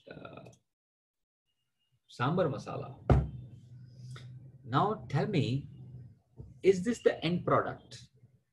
This sambar masala, is this an end product that I just mix water into it and it will become a sambar? No, definitely not. This is not the end product. It will help me to make my end product, which is a sambar. Okay, it will just bring taste to my sambar, nothing else. The ingredients of the sambar are mine. They are mine. They are my design. That I'll put a drumstick, I'll put some curry leaves, some hing, or some vegetables into it, sambar. That's it. Okay. For example, some guy do not use a drumstick, right? So it is his way of making the sambar. But then sambar masala, this product will bring a taste to my product. Okay. So actually, this is definitely, and the MBA sambar masala is an intellectual property of someone else. I am only the user of it. Okay. This product is intellectual property of someone else. So that is why these such kind of products are called intellectually property products. Okay. Which you can make use in your product to design anything of your stuff. They will help you to design your product. They are not product in itself, the end product. They are not the end product in itself. Okay. They cannot be used instead of sambar, right? They are used to make the sambar. I believe I've taken a relatively correlative example. I believe I'm not trying to confuse you guys, and I'm just trying to make a point understand. Okay. And remember, it is not like this that my family or any of the people who are working in my kitchen, my mom, my sister, or my wife, or anyone working in my kitchen, they do not know how to make a sambar masala. They know it. They know it, how to make it. But it is only the time constraint because of which I'm using it. Okay? Because making a sambar masala requires a lot of efforts. You have to gather the best quality of raw spices from the different places. You have to dry them, you have to roast them, you have to grind them, you have to filter them, you have to mix them in a proper proportion. Then you have to validate them that they are trying to give the same aroma or not, okay, or same taste or not. If something up and down is there, you have to add a balance spices to it so that they give the best treatment. So it's a totally and very time consuming process. And I skip all that design time consuming process of the design by just purchasing this off the shelf product, right? That's it. It is not like this. I don't know what is inside this. I know everything. I know that what is the ingredients of this sambar masala, but I'm not interested in designing my own, right? Just to save time. Because remember, when guest comes at your home or when you try to publish your cooking skill, it is not the sambar masala you serve it, right? You don't serve the sambar masala. You serve the sambar. That is your product. You serve the pav bhaji, right? Where is the pav bhaji? Yeah, you serve the pav bhaji. You don't serve the pav bhaji masala to your guest. That is the difference. Okay, so pav bhaji is your end product. And this guy will help you to make a product better in the least time. Okay. So this is called an intellectual property core. Okay. This is called an intellectual property core. Wow. That was long, I believe. Not too long to bore you guys. Okay. So in early 90s, same thing happened over here. The many people started predicting, not predicting, they knew that in the coming times, the number of transistors will go so high that it won't be possible for any company to design the entire product by their own from scratch. So they started making, some modules of the products. For example, you're designing a microprocessor of your own. Okay, so people started making interrupt controller, memory controllers, IO controllers, timers. They're designing all this. Okay, sir, आप processor बनाइए. You make your logical processor. I give you a timer. Why you're designing a timer? Why you're wasting time? I give you a timer. Okay, you just connect with your peripherals. That's it. and you give him the configuration file, that's it, it will start working. You don't need to design the timer from the scratch. Okay, you want to make an interrupt controller? I give you the interrupt controller. You use in your processor. Why you are designing from scratch? Okay, so the people started this products, sub modules, which can be used in the main end product. And these modules were called as intellectual property cores. They are intellectual property of someone else. You cannot, put a copyright on that. Someone else is copyrighted on that product. He has just allowed you to use it, okay, on license basis. That, okay, you can use 1 time, 2 times, 3 times, whatever. That's it. So a lot of companies flourished in early 90s who were only designing IP cores. They were not making the end products. They were not making end products. They were making some modules for the end product making companies. Okay. And today also there are a lot of companies in Bangalore, especially, there are a lot of companies who are working in IP core design. Okay, one of my ex-engineers, they are working in some companies who are only selling IP cores. Okay, so USB IP cores, Ethernet IP cores, Wi-Fi IP cores, all that stuff, they are making it. But then in early 2000, it was the software design. Okay, as the number of transistors increased, so it was very complex to handle the projects. So there were specially EDA tools made and designed to handle such complex designs. Okay, and there are many software companies who started making these only softwares for EDA tools like Cadence, Synopsys. They all flourished in early 90s, because that was the era in which they were heavily used and utilized. And these days, it is more about layout design, layout optimization techniques. These are more popular and inherently used, because today the design is so complex that layout optimization has become bottleneck. Okay, so handling of the layout is much more important today as compared to previous times, because today having a delay of 1 nanosecond extra can kill the design. Okay, you can have 100 transistors extra, there is no problem, because there are abundance of transistors available. You can use 100, you use 200 transistors, no problem, but reduce the delay, reduce the power. That is how the concern of the designers have changed. So that is how everyone is working in the layout, more of it, rather than logic part, because in logic today the number of transistors are so abundantly available. Then today it's more of system design, that is SoC. You must have heard of it, system on chip.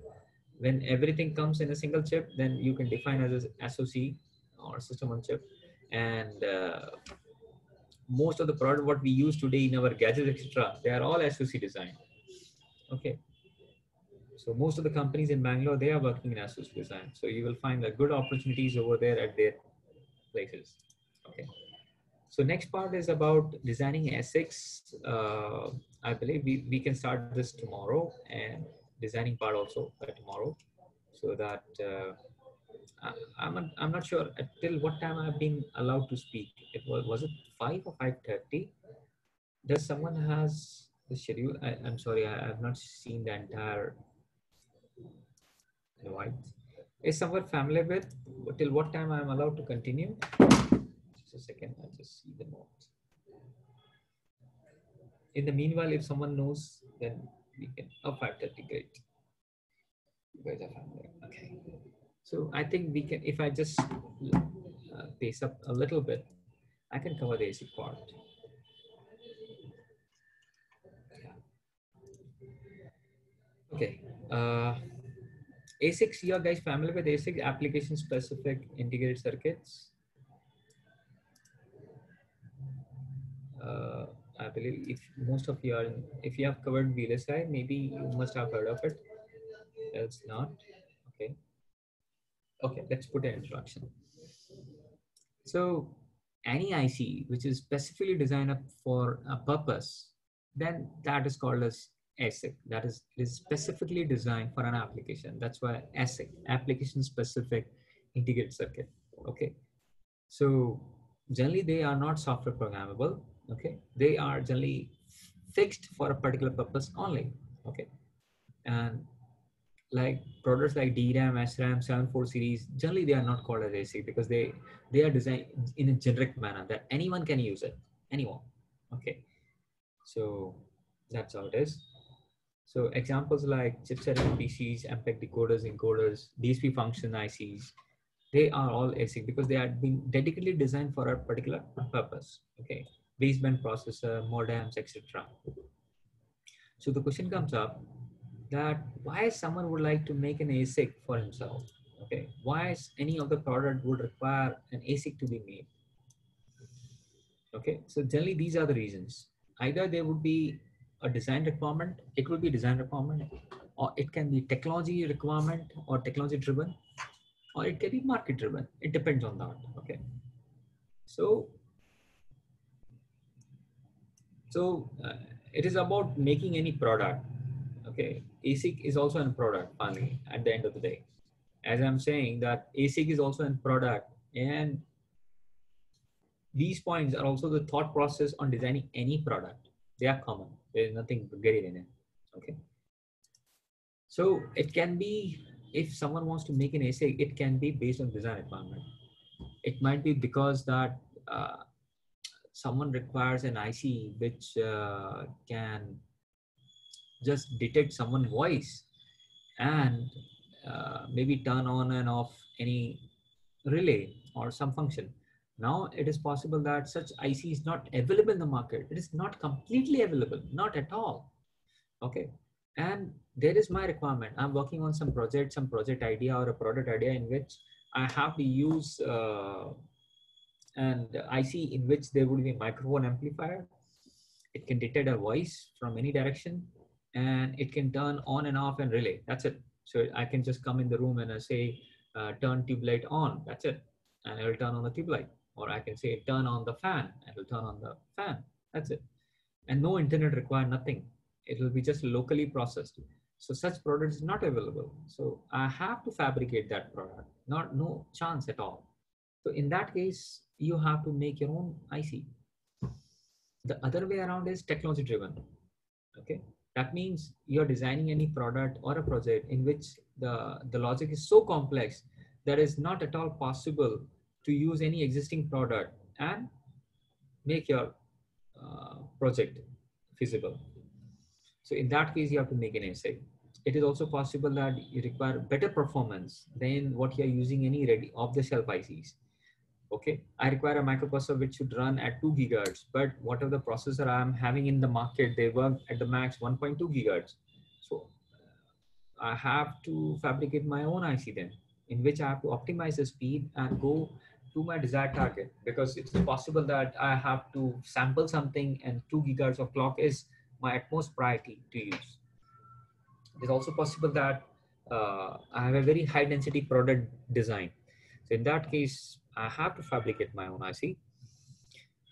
Or in case of low power consumption, that I'm designing such a product in which a very, very low power design requirement is there. For example, any wristband or any Bluetooth based gadgets, in that very, very low power consumption requirements are there.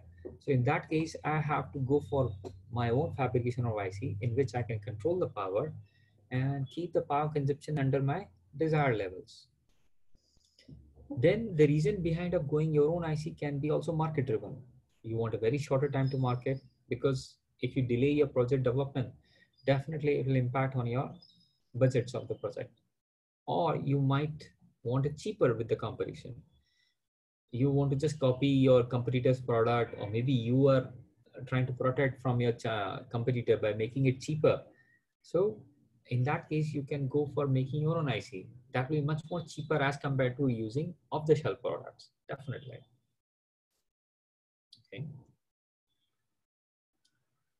So ASICs are also available in flavors. Right side strawberry flavor, left side vanilla flavor. Okay, the top is the butterscotch, and quite interesting. Quite interesting. Let's take some example.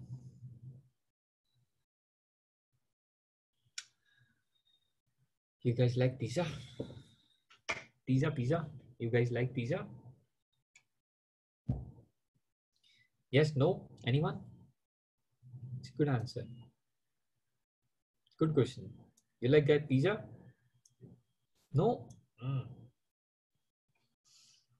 That's strange. No one likes it? No, yes, no, no. Good, Rafael. Niranjan, what happened? You don't like pizza? Ooh, there are 2 people who don't like pizza. That's amazing. That's great to see that someone don't like pizza. I love pizza, but I avoid it. It's increasing weight. It increases weight. You have 1 pizza in night, and definitely you're 1 kg over next day. Okay, I try to avoid it, but I love it. I love it. Okay. Well, talking about the pizza, then they are also like ASIC, very similar. They're also round. Okay, then you put something into it, same logic. Okay. Okay, let's talk about non-programmable ASIC. Okay, non-programmable side. Okay, and it comes like this. Okay, this one, full custom ASIC, full custom pizza. First of all, we talk pizza about. Okay, when you say pizza, full custom pizza, examples. Pizza Hut, Domino's, why they are so popular? Why they are so popular, right? Because they make everything up by their own hands. I mean, everything, it's their own custom. They make their own cheese, right? Their vegetables, they come from highest selective vendors. Even they have farms of their own to manufacture all tomatoes and all jalapenos, all that ingredients, toppings they put. They have selective farms worldwide. From there, they pick up their ingredients, right? They make their own spices. They make their own dough, right? They make their own sausage, everything. They make their own. Okay, why? For only one reason: taste. Taste, right? It's only because of for the taste. This is how they win the competition. This is how they will. This is the only way they will win the competition, right? And it's the same as with the ASIC. The same logic goes with the ASIC. You want cheaper, faster, low power, okay, complexity to be handled. These are very constrained. I mean, very tight budget. Every corner you want to cover. You want to be cheaper, you want to be fastest, you want to be very low power, and there is a very complex project you have. So what do? You design everything by your own hand, right from scratch. You don't miss a single loophole where you waste anything. You don't miss any corner. You try to cover each and everything. In that case, it is called a full custom IC, full custom ASIC.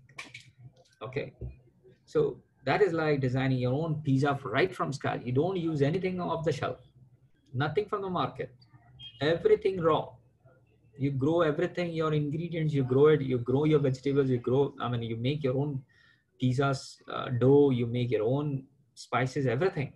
So that you want that every distinct taste across each and every outlet worldwide. You taste a pizza right in Pune, you taste a pizza in Bangalore, you taste in Calcutta, you taste in London, you will find similar taste. You find a similar taste. And that is because everything by own, nothing local, everything by own, right? So this is how it is. This is how it is. That is a full custom, right? That is a full custom design. Okay. Then you have a standard cell design, second ASIC. What can that be? Standard cell.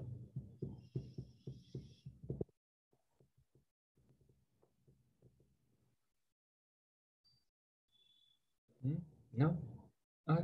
Let's take some pizza example maybe again.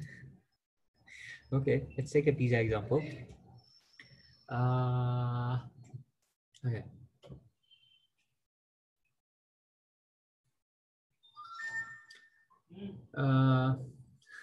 Okay. In terms of pizza example, maybe okay. If you make pizza at your home, how you do it? I'm sure many of you must have made pizza somewhere in your life at home. So what do? You get pizza base, right? Then what? You get cheese. You get pizza cheese. Then you get vegetables, right? You get the sauce also. Okay. You bring from the market. Okay. You put a double layer of sauce, then a cheese, then a vegetable topping, then another cheese topping, then another vegetable topping, then cheese on top of it. So you see, it's your product, right? But then you have used the standard cells available in the market. You have used standard cells from the market. Okay. So it is a custom design, definitely. Okay. But not a full custom. You have used someone else's pizza base. Okay. So that's what you do in the silicon. You take one block from someone else, one block from someone else, one block from someone else, and these are all standard cells available. All standard cell available. Okay. You just bring them up. Okay. You just make the connections to it each other. Okay. And you fabricate it. That's it. So yes, it will be low power, it will be high performing, but not of the top results. Definitely. It's one of the second best results you can get. But then you're happy because at least it will be cheaper because you can go in the volume productions. You're not using off the shelf.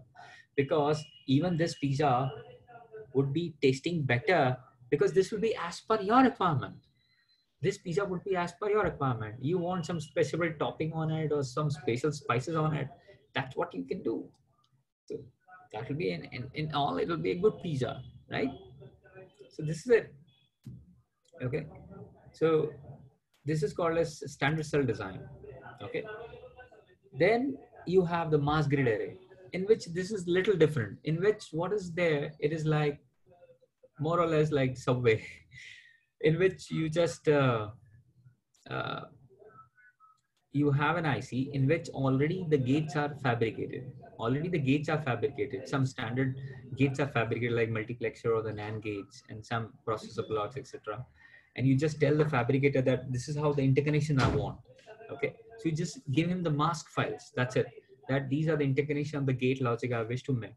And he will fabricate the connections for you and give it to you. So in this case, there are no standard cells, but then this is one of the third best logic you can have. Okay. So these are like the ways of making the ASICs for you. And there are many companies in the all the worldwide who fabricate chips for you on the sample quantity or also on the bulk quantity based on your budget requirement. Then another part of the branch is like programmable ASIC, in which also you get 2-3 flavors like CPLD, FPGAs, PAL, PLA. I believe you're familiar with PAL logic, programmable array logic, you guys? I just opened my chat box. Yeah.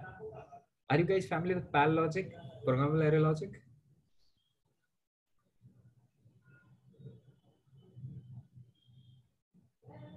No? Yes? Okay. Then can I expect that you guys are familiar with CPLD and FPGA?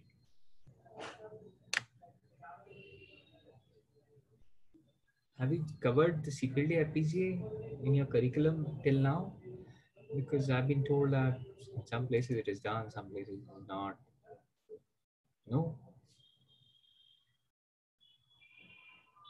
FPGA is covered, okay. Then how PAL was missed? PAL, I expect that it is being taught. Okay. A programmable array logic, commonly known as PAL. This was one of the first programmable ICs made. Okay, one of the first programmable ICs made. What it had, like, it has array of AND gates in which you can just program these connections. Okay, you can program these connections. Okay, and then you can OR them. So here you have product of the inputs, and this is sum of products. This is what you can have. Okay. So in early days, these were used to solve Boolean expressions. All the Boolean expressions were solved using this PAL logic. So only the user has to give him the programming file in which these connections of the AND gates to the input A bar, B bar, they were given. Okay. And these were discarded, although it's still in use today. PAL are still used because they are very cheap to use, very cheap. As compared to CPL, they just cost 50, 60, 100 rupees as compared to CPL, which are 1,000 plus. So they are very costly in bulk. But replaced by FPGA technology, which are very cost efficient these days, if some complex logic has to be downloaded into them. Okay. So let's look around. I think I have a slide further on it.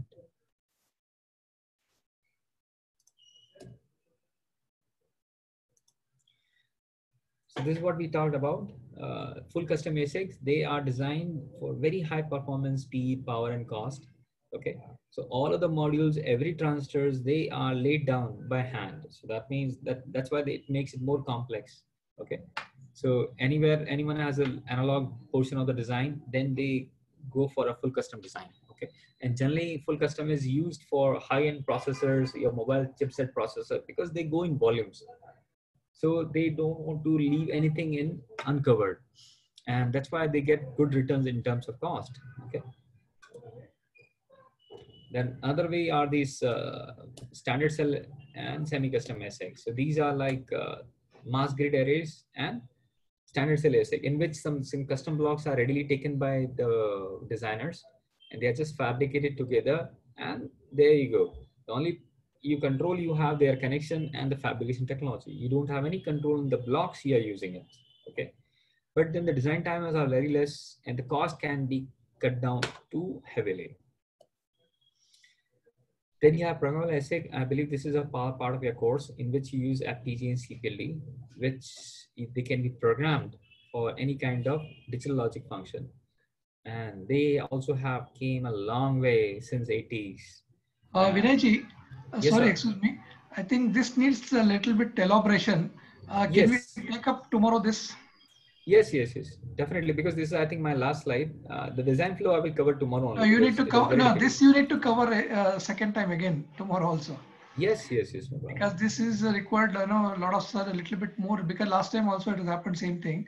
Students could not understand immediately, so they asked again. So better to take it tomorrow so that we can elaborate. I will start that. No problem. Okay, this is the last slide. Okay. Yes, I mean this is just design flow. And, okay. You just give them a brief information. So tomorrow we can cover it again.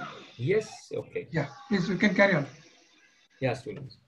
So the question comes up now that, okay, what are the design steps in making the ASIC? That, okay, what are the different modules like, so there are only 3 stages like front-end design, back-end design, and the foundry design.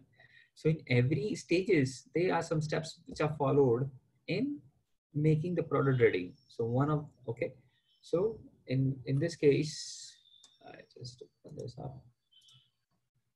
So this is called as front-end part. Okay, this is called as front-end design part. Then that is the back-end part, and there's a foundry part. Okay. So these are different steps. For example, the design entry in which you design. I mean, I just introduced this flow chart, and we will. Don't worry, we will go in details tomorrow. Okay, because it will require a lot of explanation on different stages, and the time will go against us. Okay. So in this case, you just do the design entry of a BHDL file, which is converted to a gate level netlist. That is, you synthesize, okay, to some other netlist format in which the computers can understand. Once that is done, you do the timing analysis, that you identify that at what frequency the design will work. And once that is done, you can go for a pre-layout simulation, which you verify that the design will work at a given frequency or not. Once that is verified, you just partition the entire design in different modules. That, okay, this is my Wi-Fi part, this is my analog part, this is my digital part. Okay, so you just differentiate all the modules, then you give it to the backend designers. Okay, so now this is the task is over, where the entire thing comes down to floor planning, that you just make a judgment that where and how the entire modules will fit in the given plot area or the floor area. Once that is being done, he just converts to a layout designs and go for the place and routing, where actually all the transistors are placed out and the routing is done. Once that part is over, you go for some analysis, like various kind of analysis, okay? And when everything comes through, everything comes okay, then you can pass the file to the foundry, where you go for the fabrication process, okay? So tomorrow I will go in detail with some examples of real life and understand stage by stage that why and how all these blocks are important and what do they signify, and what kind of engineers play roles in different stages of life, because there are many jobs available at every block set. Okay, so that's fantastic. Okay, so tomorrow we will cover that definitely. Students, most of the time, see, you will have these things, studied at your college, fourth semester and as well as seventh semester. In the fourth semester, you will be covering, Xilinx and as well as, VHDL or Verilog programming. But, when you come to seventh semester, almost, you will forget it. Okay, so don't forget it anything, because you need to map it actually, like what is programmable, what is ASIC. Okay, again, in ASIC actually, as he explained, two types of programmable and it is a foundry type of devices. So you need to, when you go to interview also, even 90% of the students have not answered till date. Okay, they'll forget it. So better you just go through this and you map it so that you can be able to answer it very well. Okay, and tomorrow definitely Vinay Sharma will explain actually what are the different stages where you can get into the expertise on learning and as well as getting into the job. So you can practice it very well. So wherever you think actually you can make it your own skills, so you can be in that field. Okay, so this is all, even in your college also, this VLSI lab cannot be told like this, because see, you will have a blue book. It is derived everything, and you will verify it. That's all. Okay, what you need to do is learning, starting from your schematic or layout, whatever it is. Okay, so up to fab, actually you need to learn the whole process. So I think Vinay will, because of his experience and expertise, he can give full details. So don't miss your classes. Daily be on time, 5 minutes early, so that we can start in time. Okay, thank you very much. Okay, thank you, sir. Vinay. Shelly, this is the end for the day, and definitely we'll catch up tomorrow at the same time, 3:30, right? Yeah, thank you. Okay, sir. Shelly. See, okay, I want to give one more information. See, Yes, sir. classes will be on alternate days. So today is Wednesday, next class will be on Friday. Okay. Not on Thursday. It will be on Friday, the 21st. Okay. That's correct. Yeah. No problem, sir. Great. Okay. Thank you.